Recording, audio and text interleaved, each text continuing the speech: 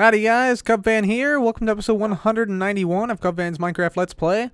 So today guys, we are going to be building an automatic wheat farm, but before we do that, I want to show you guys what we did on the live stream last Saturday.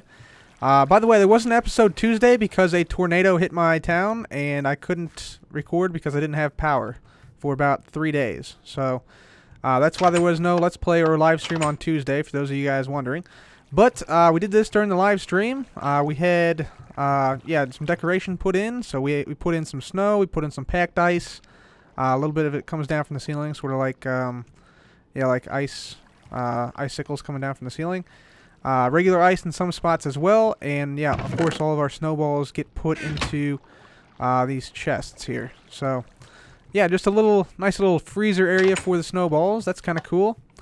And I also, let me just get on over here. Woot. Miss it? Yes, I missed the gas. Thank goodness. Okay.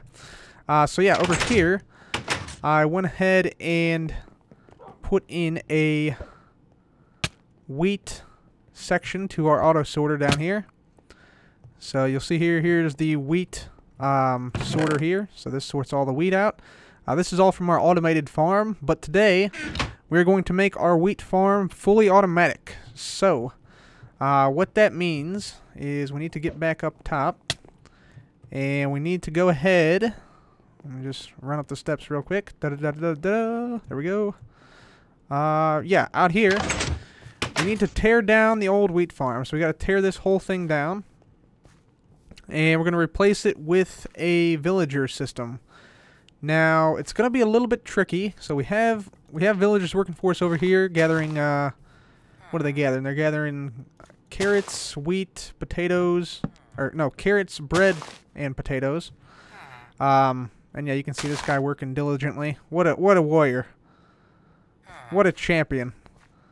Look at him just going there, and then he's going to toss it in there. Fantastic. So yeah, we're going to put up something similar over here. But we first need to tear this down. So this farm, built this a while back, so yeah, it's been a good farm for us. It gets us about over 400 wheat per harvest.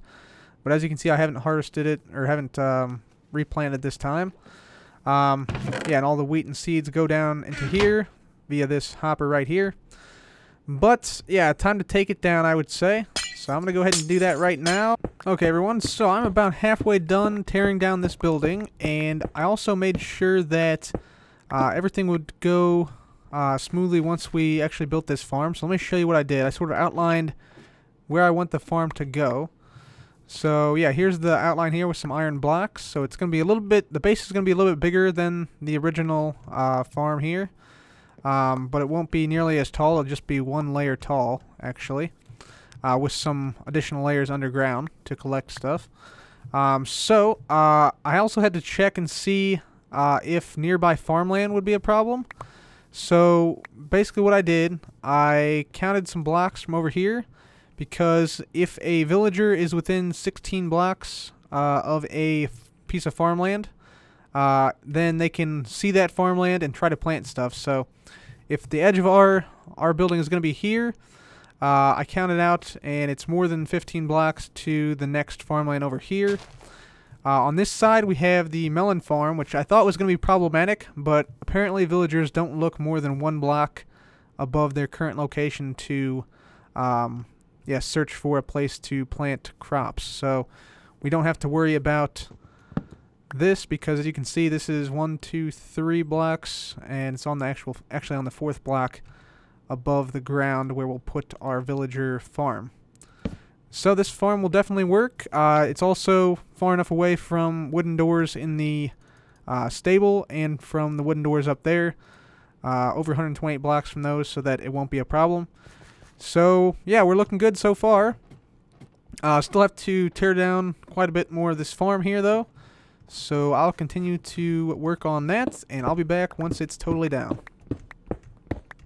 Alright everyone, so what we're going to do now is we're going to start laying down the tracks. So first thing I'm going to do is I'm going to place down 2 powered rails like this, and then we're going to have the rest of the rail we'll lay down later. It's going to be, yeah, just 1 block underneath of the top layer here. So it's just going to be going down like that, and then, you know, to the side or whatever. So that's the first part here, and we're just going to make a basic unloader here. So all we need to do for this is we need to go ahead and break through here. We're going to go ahead and place down a redstone comparator right there. That's going to go into a block. So many of you guys have probably already seen this, but it just goes basically something like this. We're going to put down a torch right here, and then a redstone repeater is going to go right on this block facing that direction. So as long as there's a cart here unloading, the cart will just stay here, and then once it's done, it'll launch and start collecting again over here at the farm that's going to be here. So now with that done, we can go ahead and drop on down here, and we're going to get into a little bit more advanced, actually quite a bit more advanced logic. So if we take a look over here at the melon pumpkin farm, which is the stop before the wheat and seed farm, we'll see if we take a look at F3 that, so yeah, it's power level 11 here, so any cart that has a power level of 12 or greater will launch from this from this station. And then if we come down here, there's an additional piece of logic here that says if the power level is 9 or more, go back and unload. So basically there won't be a cart that comes to the right that is greater than 9. So we need to account for that, and I basically already worked it out. So the scenarios we need to deal with are as follows. So we need to deal with a cart that has a power level of 10, immediately launch it and send it back. If the cart has stopped unloading from this hopper right here, so if this hopper is empty basically, then launch and test here. If the cart is of power 9 or greater, send it back. So send it back this way, much the same as this one sends it back as well. And that's just because the next station, the bread, carrot, and potato farm, if that's not the case, then you can get it stuck on the rail there. We also need to test if the cart is empty, then launch it and continue on. So continue down this path, because there is going to be like a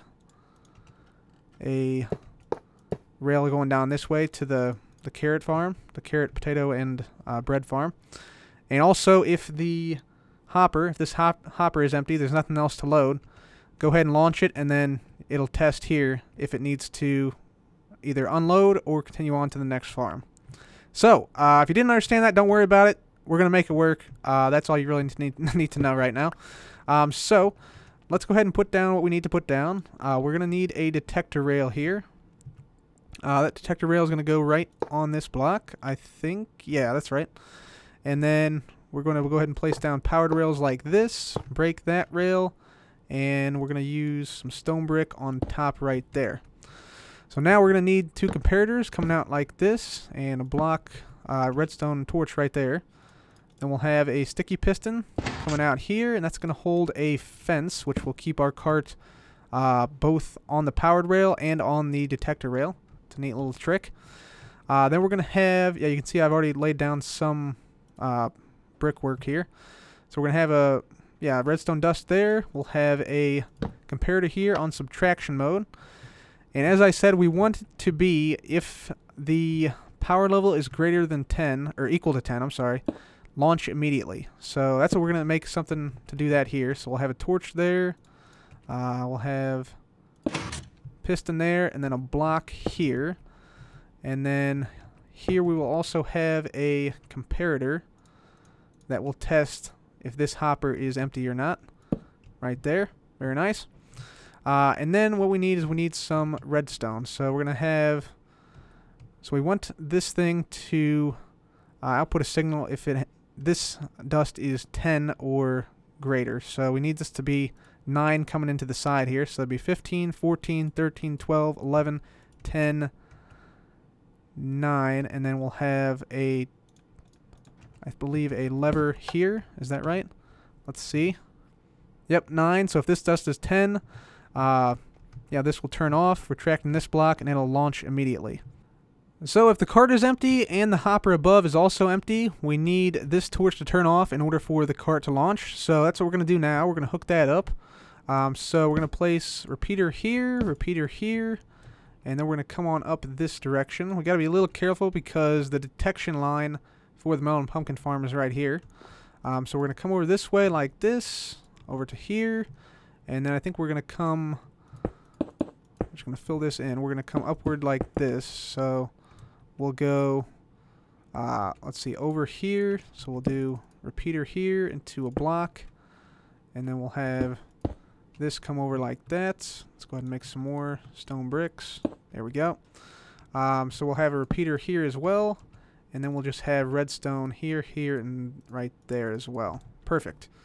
Okay, so that should work now. So that should be all we have to do here for this portion. Let me just go ahead and fill in some more empty spaces here. We'll fill in some of these back spaces. Yeah, we got to be careful not to run into the bottom line there. So now we need to put in the logic where yeah, this doesn't allow a cart with power level 9 to yeah, to go on to the next farm. So I need a couple of comparators for this, and we will wire this up on this intersection here. Okay, everyone, so I went ahead and moved this detector rail back a block and got rid of the powered rail right here. And the reason for that is because this rail defaults to the left. So no matter what, we want to have a pulse come when the cart runs over this detector rail, but we want to stop that pulse whenever the power level is greater than 9. So to do that, what we're going to do, so first of all, we need to get our pulse in here. So just dust, plain old dust, right underneath the detector rail will do that. So we'll have dust there, and then right here, we're going to have repeater on 2 ticks. That's important. And that will go into a torch here. So now, yeah, whenever a cart goes over here, so a cart goes over here like that, it'll switch the track that direction.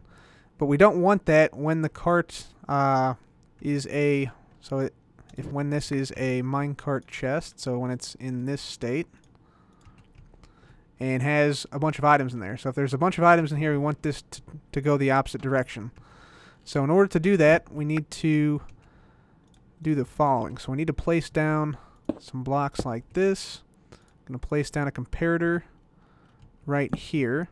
Put it on subtraction mode, and then, like I said, we want it to be sent back when there's 9 or more. So we need this block, this dust here, to be 8. So there's 15, 14, 13, 12, 11, 10, 9, 8. And so that should give us a power level of 8 here. Yep, so that ensures anything with a power level 9 or greater is going to be sent back. And since there's also this pulse down here, we need to stop this pulse at the same time. So let's go ahead and put down some redstone here. We'll put down a repeater on 1 tick into this. And then we will put a dust down like that. And that should be it. So now let's just see if this works. So we'll put this in here. We'll have it fill up with some items here. So I'll just put, let's say, 16 stone in there. And we'll send this down this direction. So let's just make sure this works. So there it goes. It goes in. And this should continue on. So it should turn left here after it's done loading. So it comes down here and turns left. That's exactly what we want to see. Fantastic. Okay. Let's break this. So that's now working. Very good. Let's now go ahead and just fill this back in like this. And we'll go ahead and do something like that, and fill this all in just like so. So now the only thing that's left to do really is, first of all, to get out of this hole this hole here. Let's just do that, and that, and that. So now all we have to do is basically hook up this rail line with the, or what was the rest of the rail line down here. So this actually goes to to the carrot, bread, and potato farm. So we need to actually just dig over this way. So I'm going to mark down these coordinates, 307, 303. Okay, and we'll dig right to this spot and connect up this rail line. We also need to go ahead and modify this back part, so we might as well just do this right now. So we want this to launch if the power of cart is greater than 9. So, if it's greater than 9, greater than or equal to 9. So if it's 9 right now, it will launch. So that's already actually done. So fantastic. That's perfect. So yeah, now all we have to do is just dig this way. So I'm going to go ahead and do that right now, and I'll be back once I have connected up this rail line here. Alright, so here's the bottom part done in its entirety. You can see I went ahead and hooked up the rail to the potato, carrot, and bread farm right here. So it used to come down through this direction, but yeah, I had to move it over because of the new wheat farm. And let's block that up just to have it blocked up there. So now what we have to do is we have to actually run a signal for when this is actually here. So we need to go ahead and we're going to dig in here a little bit. And yeah, we're going to go ahead and drop this down here. I want to make all this into stone brick because that's probably the best way to do it. So we'll go ahead and drop this down here. Now we have to be a little careful because there is a lot of redstone going into this area over here. But let's do this. Let's get out here and see where exactly we need to run this to. So we'll get, let's see, we'll get over here. Yeah, this is probably the best way to do it. Quite an extensive maze of rails down here. But yeah, basically what we have to do is hook up the detection system. So let's see, let's get up here. Oh, there we go. Close jump there. We'll jump across. There we go. Thank goodness for jump boost from the beacons. Alright, so we'll bust in here. Yeah, I have it currently sitting at that spot. And I guess we'll go ahead and put this right there, I suppose. So we need a redstone lamp. Yeah, this should be good. Boom, right there.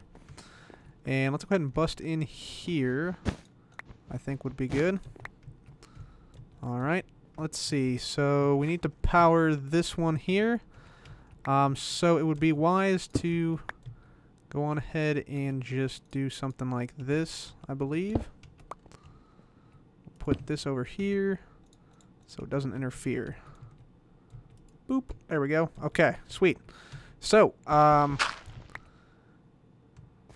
right. So now is the time that we should sort of work our way back here. So I think probably a good spot to go would be like right there.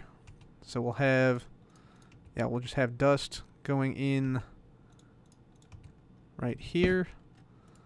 And then, yeah, we'll go back this way, this direction. So let's just dig out a little ways here. And like I said, we do have a lot of, you can see all these lines converging here. Sort of, yeah, indicating where, yeah, where the cart is at the current moment. But yeah, it shouldn't be too hard to differentiate this, I don't believe. So, yeah, let's go ahead and we'll get this done, and I'll be back once we have this line hooked up. Alright, so we got the detection line hooked up, so it comes through this comparator here, drops down, goes through this repeater, comes down this way, and then it goes down here, back up, and then finally up to the redstone lamp behind, or right beside the wool, I believe, right? Yeah, right beside the wool. So that should be it for the yeah, for the minecart detection system for the wheat and seed farm. So let's go ahead and go on down here. We'll patch this up a little bit. I think I went down the right line. Maybe no, I did not. I went down I went down the wrong line here. Went down the melon pumpkin line. There we go. This is the one I wanted.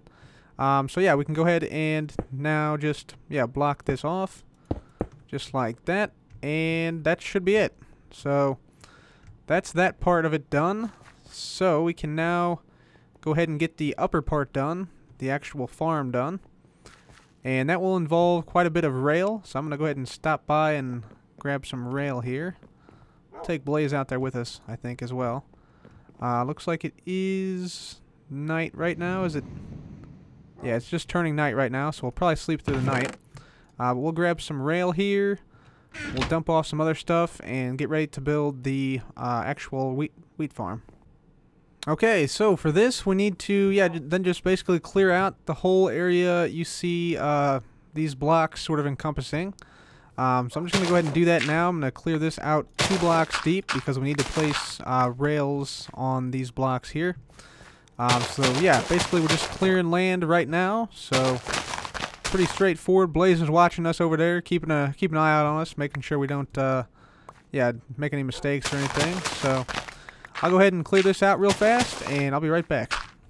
And so there we go, guys. We got the main part of this thing dug out. We put down some bricks, and now it's time to keep doing the rails here. Now, there's a bunch of ways you could do it. You could do like a zipper pattern, so it goes left, right, left, right, left, right. Or you can do like sort of what I'm doing and sort of looping it around the outside first, and then come back in. And go around the outside, come back in, loop around the outside, and just continue that pattern, until you loop back around to like a central line in the center here. So that's what I'm going to keep on doing, and I'll keep doing that to add some powered rails, and then we can put the dirt on top. Alright, so there we have it. We have the rails all complete. So basically what's going to happen here is it's going to turn left initially right here, go all the way around the outside, all the way back, and then just keep on going from left to right, basically bouncing left to right until it gets to the center here, at which point it's going to come around here, work its way through here, and then go back into drop its stuff off. So let's go ahead and make sure that this actually works. Let's see if we should have some type of, hopper here. There we go. Just going to dump some of this other stuff off because we don't need it anymore. So let's go ahead and put down this hopper minecart right there. There we are. And make sure it works. So we should see it. Here we go. Let's test it out.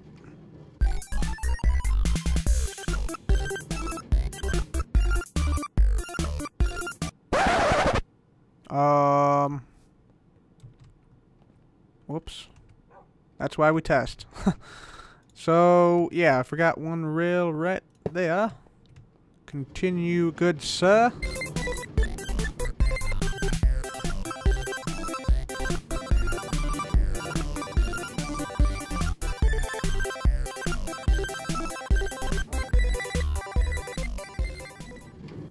And there we go. Fantastic. So it does work. Very nice. Can I beat this card over here? Oh, yep, there we go. Okay, fantastic. So, now all we have to do is basically just cover this up with some dirt. So let me grab a bunch of dirt. And we're just going to cover the whole thing with dirt. We do need to leave spaces for some water as well. But I think we can put those actually right on top of these pumpkins. And they should be fine. So, yeah, I'll put dirt everywhere except on the pumpkins themselves. So just down like that, and I'll be back once that's done. Alright, so we got the dirt down, we got the lighting all figured out, so I put some sea lanterns over the water here to give lighting on the surface and also on the sides a little bit. Let's see, we also have some green stained clay on the sides with some birchwood fence above. This is really useful because if I stand over here, let me make sure I get the beacon effects here. I got one more block to go over.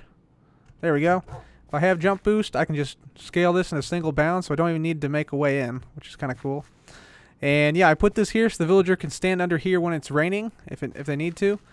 Plus, we need a little extra light on these 4 blocks right here in the center. But I think that is pretty much it, guys.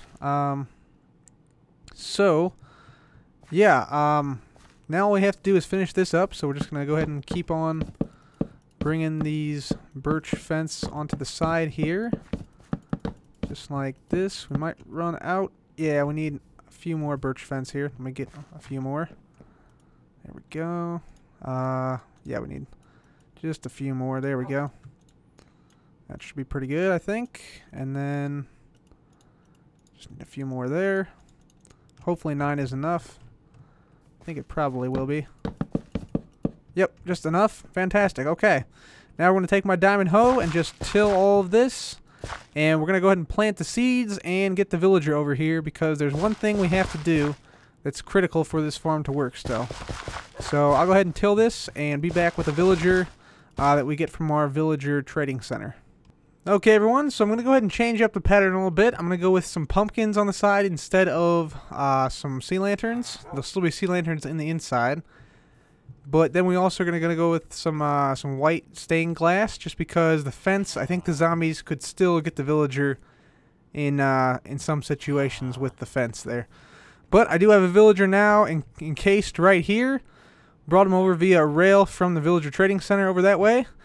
And yeah, now what we need to do is we need to fill his inventory with 8 stacks of seeds. So 1, 2, 3, 4, 5, 6, 7, 8 stacks of seeds. And you should be able to get all those. Okay, and then we got to test this out here. So now if I throw a piece of wheat, he should not pick that up. So let's see if that's still here. Yep, okay, so I picked it up there. Let's test it out one more time here. There we go, jump boost. Toss that in there. And yeah, you see he's not picking that up. That is great, that's what we want to see. So, now he's ready to be released into here. He's a fisherman, by the way. So, let's just do that. Push him on in, or not. Come on, guy. Oh my god, guy, come on. This guy. Come on. Get in the farm. Look how wonderful it is out here.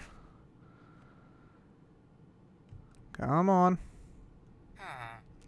Okay, everybody, so you can see the villager is now, yeah, destroying the wheat bits, and yeah, he's picking up the seeds and replanting everything while leaving the wheat be, which is exactly what we want to see. And the cart is going underneath and picking up all this wheat. As you can see, some of it's disappeared. Yeah, that one just disappeared there, for instance. And we'll come on back here and make sure this is working here. So we should see the cart, yep, dumping off some stuff. And then, yep, once it's done dumping off the wheat, it, yeah, keeps going and, yeah, goes to collect more. So, yeah, this is looking pretty good right now, guys. Only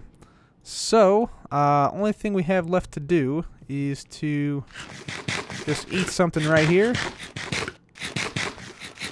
And we'll go down and make sure the big system is working, the system that runs, you know, to all these automatic farms. So let's go down here and see where our cart is at currently. So it looks like it's at the cactus farm here. So we'll wait here and see. Yep, okay, it just left the cactus farm. Should go to the chicken farm. Boom, awesome. And it'll probably stay there for a little bit. Alright, left there, picked up everything there. Now it should go to the mushroom farm, I believe. And there it is, mushroom farm. Short stop there, very short. And then it should come all the way over here to the sugarcane farm. You can hear it passing overhead. And then, after a brief moment, yep, sugarcane farm. Not much to pick up there, apparently. Next stop, melon farm, melon pumpkin farm. There it is, fantastic. And it looks like it's picking up some stuff here. So we'll just wait just a brief moment here. So this is the main part we're sort of focused on right here. We want to see this leave the melon and pumpkin farm and then stop off at the wheat farm to pick up the wheat and seeds. So we should see that after it's left the melon and pumpkin farm. I'm not sure how long it'll take because I think melon and pumpkins might have had quite a few in there. But yeah, we'll see. We shall see. Oh, okay, there it went. It left. Let's see where it goes.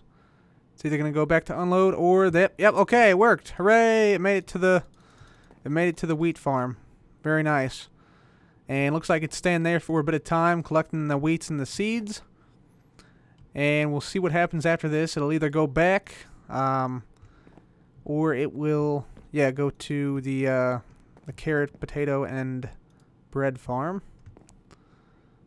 So we'll give it a wait here and see what happens. But yeah, this is probably one of my favorite builds in the whole world. because yeah, it's a real-time map of where the cart is loading up. I mean, this is the first time I've ever seen this in Minecraft. So let's see what happens. Let's see. Okay, yeah, it went there. Okay, and then it filled up, and now it should come to this point here. Hopefully, fingers crossed, everything works correctly. Come on, baby. Light up here. Unloading. So this is the last station. This is the unloading dock. This sends everything to the auto sorter. Come on, light up, light up, light up. Yeah, baby. Woo-hoo-hoo! That automation, baby. Very nice. So yeah, it is working, guys. It is working. So everything I collected from all these farms is now going to be offloaded, and then the whole process will start again. So once it's done, it'll go back to the cactus farm, to the chicken farm, mushroom farm, sugarcane, on and on, forever and ever. All right, fantastic, guys. Let's check on this villager over here, make sure he's doing okay out here at night. Looks like he is. Very nice. Okay, Blaze, you come with me. We're gonna go sleep through the night, guys. I got some trading I need to do, and we also have to. I want to take a look at my mushroom farm, make sure that's working next time. And yeah, then we're gonna work on Xander a little bit. So yeah, a lot more to come from me. Blaze, get in here. Where are you? What are you doing in the door, guy? Alright, so we got him unstuck from the door. So for me and Blaze, thank you guys for watching. This has been CubFan. Goodbye.